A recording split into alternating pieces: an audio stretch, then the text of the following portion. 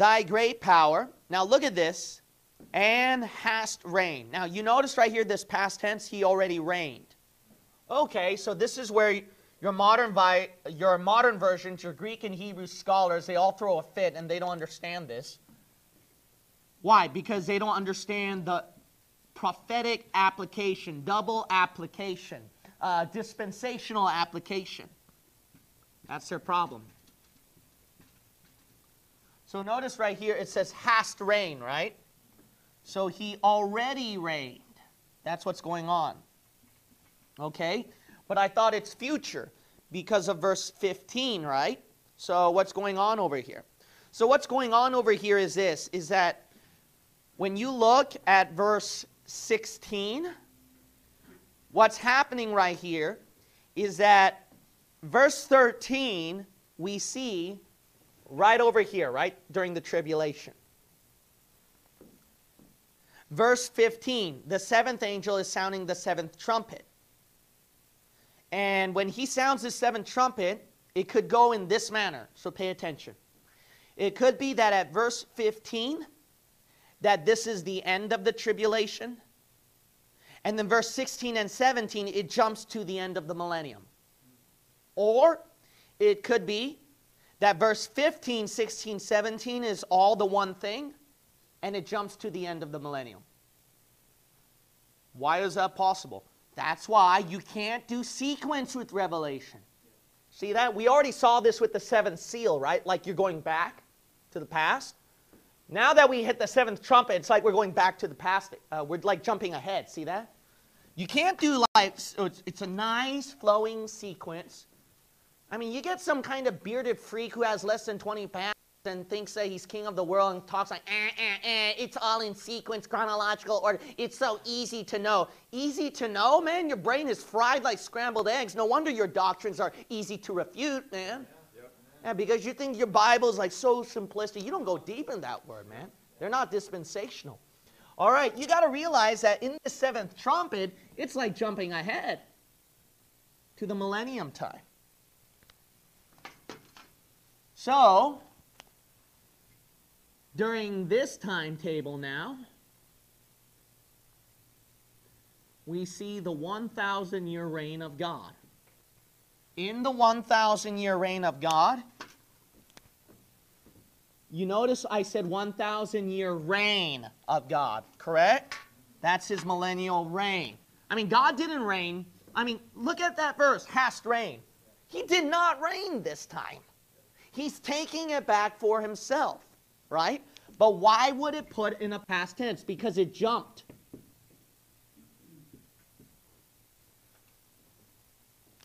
But it doesn't make sense that he says, hast reigned, and verse 18, and the nations were angry, and thy wrath is come, and the time of the dead that they should be judged. That doesn't make sense. No, it does make sense. Verse 18 is not referring before the tribulation, where God does his wrath against the nations. Because we're going to look at this very briefly, okay? I'm not going to really expound on it, but jump to Revelation 20. Keep your bookmark at Revelation 11. Jump to Revelation 20.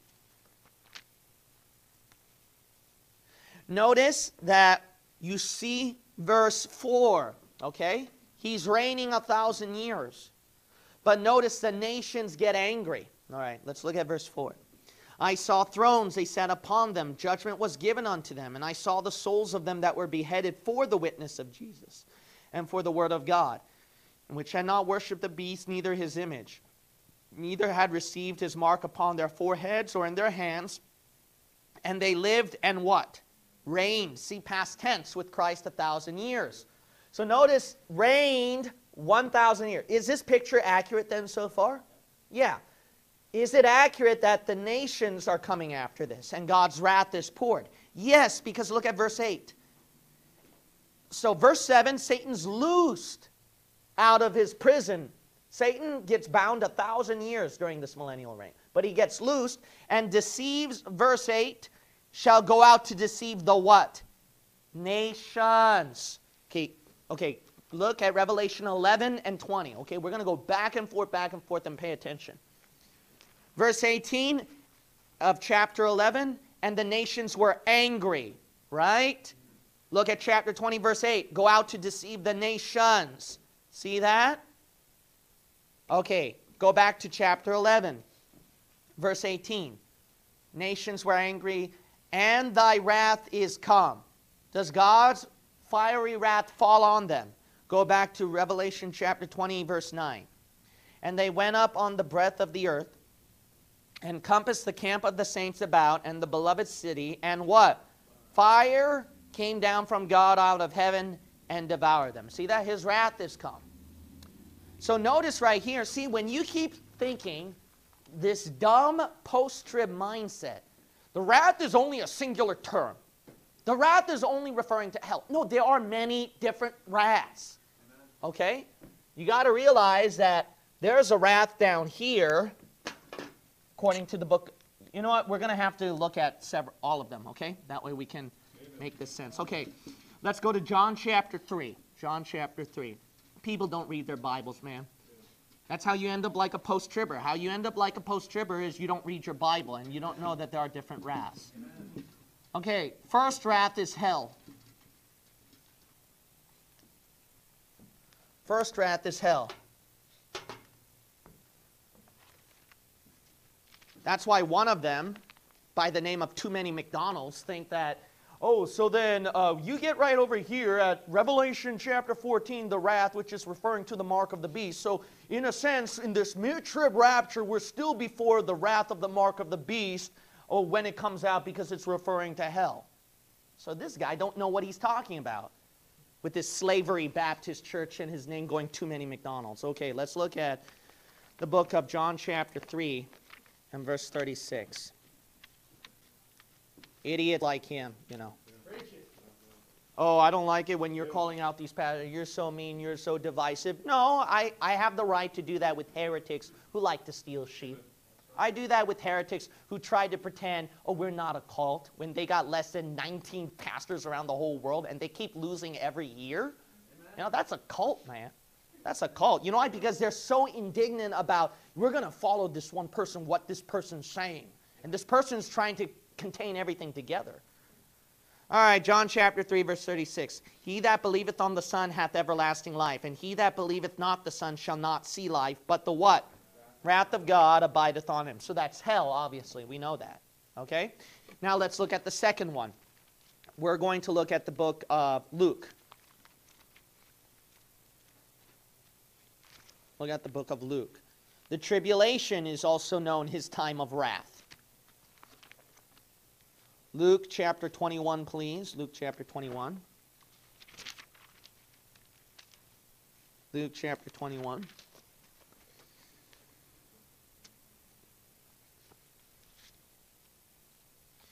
Now, notice what the Bible says right here in Luke chapter 21, and we'll read verse 22.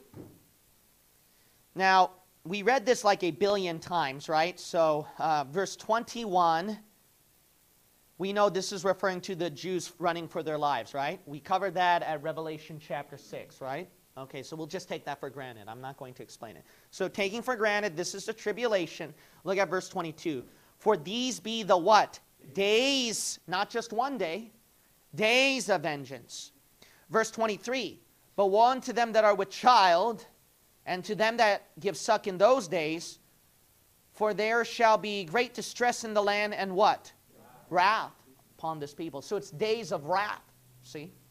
And it's in plural tense. So during the tribulation timeline, this is also known as wrath.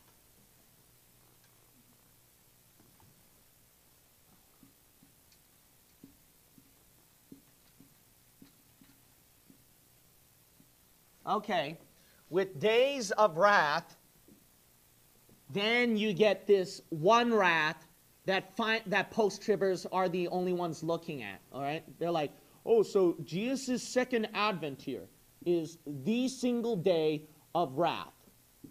This is, so they only look at one. No, this is just one of many. Look at Revelation 6. See, they don't read their Bibles, these guys.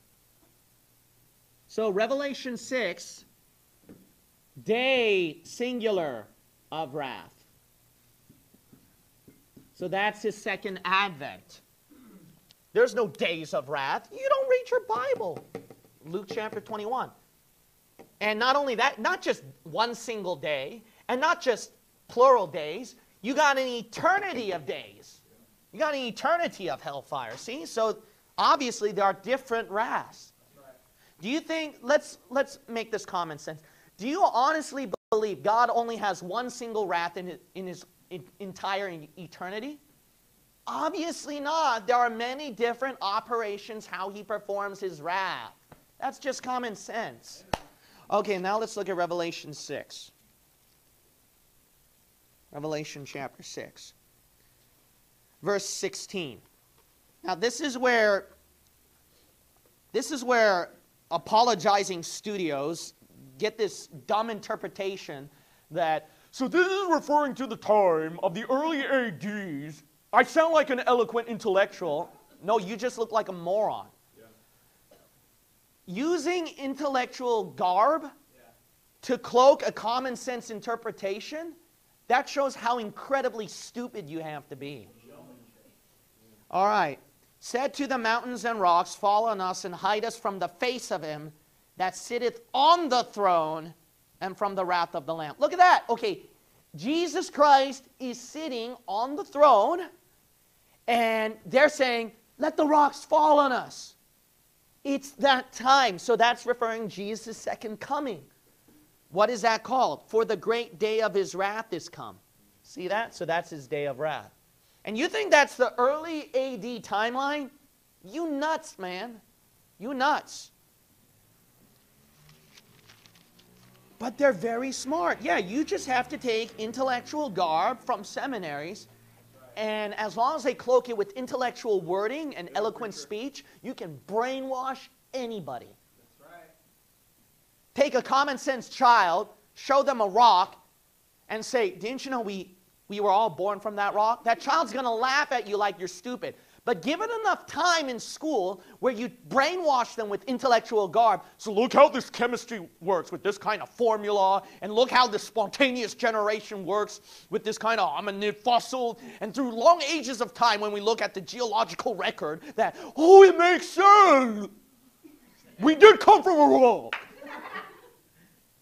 Okay, why am I really slamming hard on that? It makes me stinking angry. Yeah.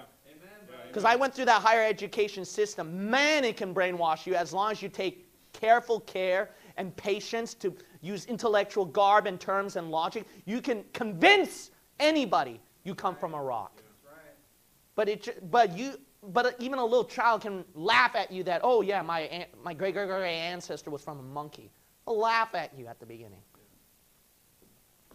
All right, let's look at Revelation chapter 11 again. All right, so then we know that his wrath came down again at the millennium, right? So that's the other wrath. His other wrath falls down over here at the end of the millennium.